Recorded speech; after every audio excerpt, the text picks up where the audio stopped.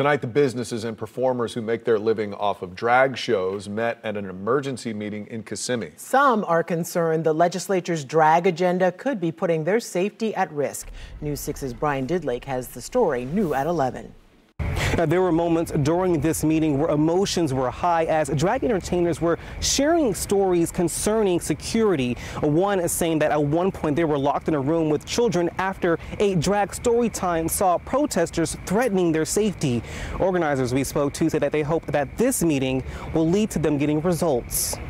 The best thing we can do is do what we're doing right now and make ourselves heard.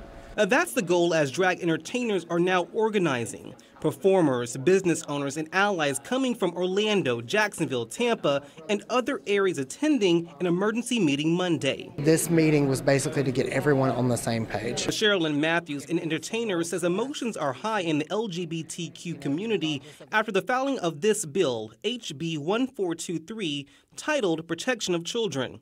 It's Republican Randy Fine's bill, which would ban children from seeing adult live performances. What we have is we have men dressing up like strippers, and somehow the woke left thinks that that's okay. In Florida, it's not. Matthews disagrees and says this bill mischaracterizes drag and adult live performances. She says the notion that children are at risk is false. We're not physically saying anything to anyone. However, if you roll up into a First Baptist church, they're telling you how to think, they're telling you how to feel.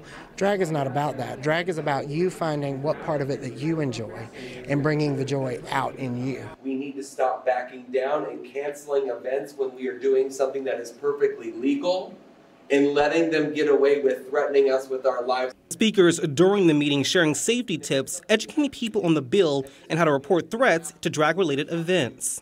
Some sharing stories of those threats. We were actually trapped in the building with about 15 children, and they wanted to cause harm to us and the children. We've done the fighting. We've done the representing. Matthews calling on the LGBTQ community and allies to rally with them. People who love the entertainment that we provide, I would hope that they would be ready to stand with us, and so that we cannot be swept under the rug.